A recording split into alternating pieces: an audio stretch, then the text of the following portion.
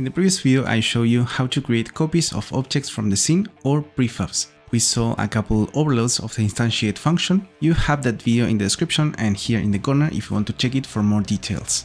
In this case, we're gonna see two ways to create a copy of a GameObject as a child of another GameObject. Subscribe to support this content and let's start solving this problem. I will need a moment to explain what I have here. We created a script and assigned it to an empty GameObject, and inside the script we defined a GameObject variable and drag in the inspector the prefab of the object you want to clone.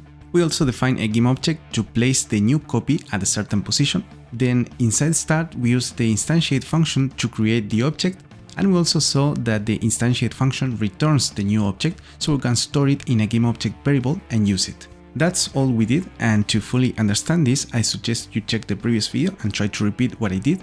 Now, let's create a new GameObject variable to store the object we want to be the parent object. Let's call it, for example, parent object. In Unity, we're going to create an empty GameObject and drag it to this variable in the inspector. You can use another object if you want. One way to create a GameObject as a child of another GameObject is using an overload of the Instantiate function. In particular, one that requires that you pass two GameObjects, the object you want to clone and the object you want to be the parent. You pass those parameters separated by comma. If you run this, you will see that the new object is a child of the object stored in the parent object variable. Another way to create an object as a child of another object is the following. In the previous video, we defined a local GameObject variable and stored in it the result of the Instantiate function.